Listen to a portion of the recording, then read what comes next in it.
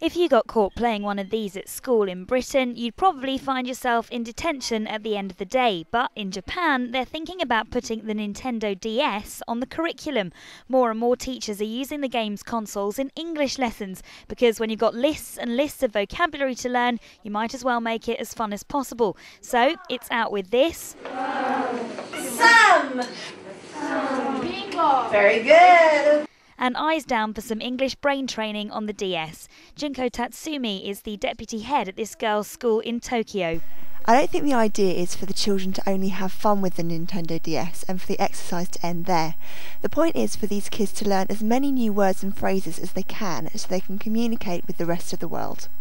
I think it's more useful and better to be taught by one person, but with the DS you can move ahead at your own pace, so that's good too.